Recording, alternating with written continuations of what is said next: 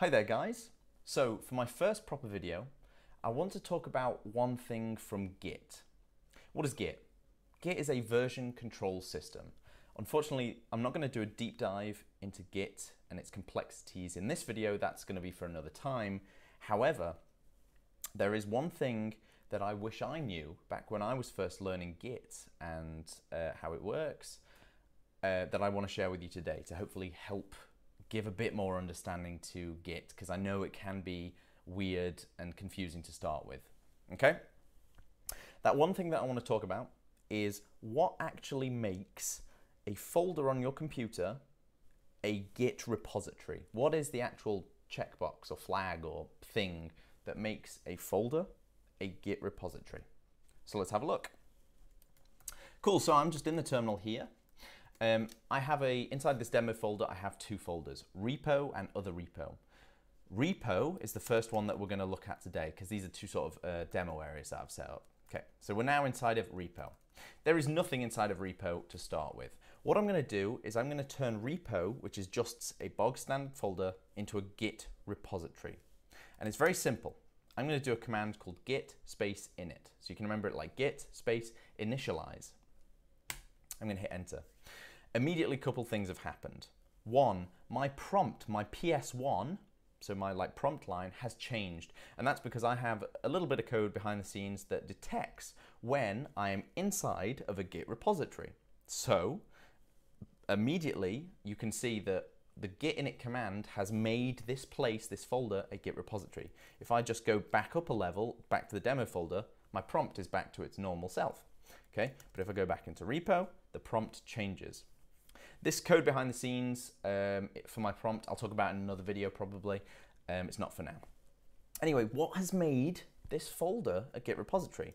Let's have a little look at what's inside the folder now. So before, where there was nothing, there is now a hidden .git folder. In Unix-based systems, if you have a dot in front of a file or a folder name, it is hidden. And it basically just means that you can't see it as standard when you ls the folder.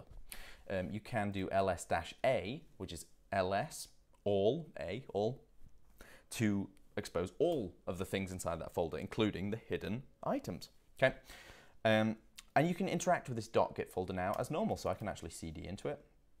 So I'm inside that .git folder. I'm going to ls.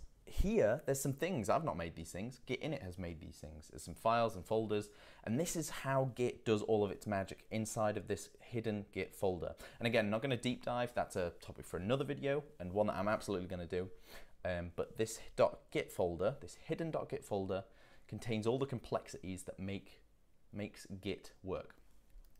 Okay, I'm just going to go back up a level. We're back in the repo folder now, and there's the .git folder. Okay, that hidden .git folder is what makes a folder, a bog standard normal folder, a Git repository. Simple, okay? If I want to, for some reason, make this folder not a Git repository anymore, it's as simple as deleting that .git folder. If I delete it like I just did, you can see my prompt has returned to normal and there is no .git folder. It is no longer considered to be a Git repository.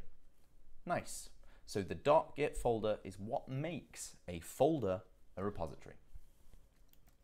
Let's go back up a level now and let's clear the screen. Let's go into the other repo. Okay, the other repo has had some stuff done to it already. Okay, let me just clear the screen. Inside the other repo, I'm going to just do a command called git branch, which shows me all the branches of Git. Again, this is sort of a Git thing, so have a look yourself. But branches are essentially isolating your code base, sort of kind of making a copy of it, and you can work off in this branch and change the code and mess it all up without affecting the other branch. And then if you like what you've done in here, you can eventually bring it back together. So branches isolate copies of the code, essentially.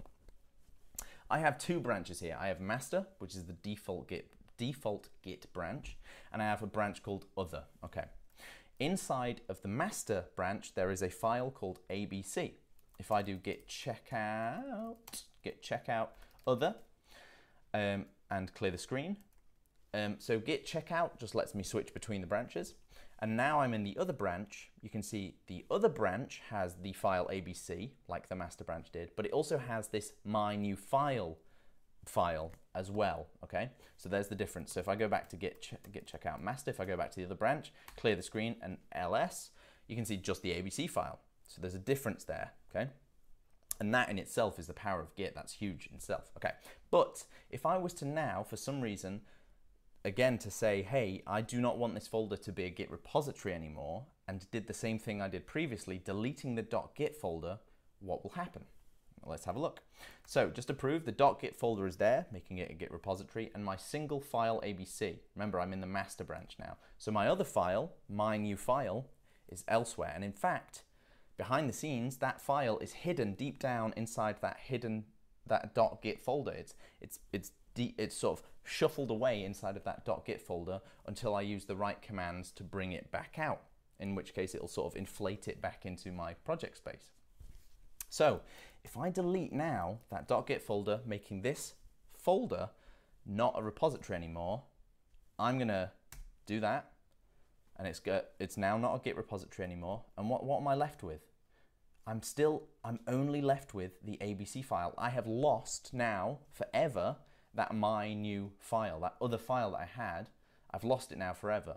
Because I deleted that hidden .git folder, and because I was inside of a branch that didn't have that folder incorporated into it, I've lost that file. So to summarize, if you've got a Git repository and for some reason you delete that .git folder, making it not a Git repository anymore, you will end up with the folder in the state that it is currently in the branch, in the state that it is in the branch that you are in before you delete it. So in that previous example, if I had changed to be into the other branch and deleted the .git folder, I could have kept both files, okay? But because I wanted to make a point, I moved into master, where I only had one of the files, and deleted the .git folder to prove that it's a little bit dangerous, okay? You're gonna be left with, if you delete the .git folder, you're gonna be left with the state of the folder at the moment that you deleted the .git folder. Everything else will be gone. All of the Git history and all of the logs, all of the other files and branches and folders will be gone, okay? So obviously I don't recommend deleting .git folders, but just in case, to give you a bit more context and understanding of how a folder becomes a repository. So thank you very much for watching. I hope that helped and I hope that was informative. Please leave a like and subscribe and some comments if you want to. Let me know what else you want to see. But other than that, thanks for watching and I'll see you next time.